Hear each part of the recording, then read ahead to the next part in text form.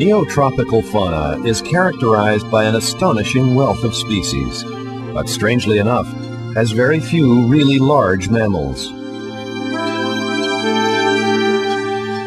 Almost 70 million years ago, the first marsupials and placentals emigrated to South America from the north through the Isthmus of Panama and colonized the continent. Later, the isthmus sank partially, isolating this group of animals.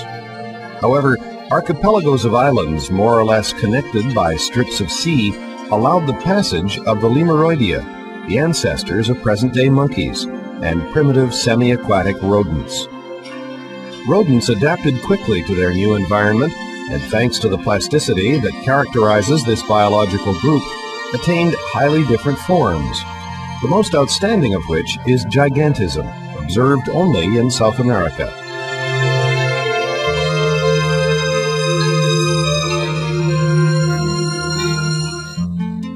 Survivors of this group of giants in Venezuela are the paca and agouti in wooded zones, the porcupine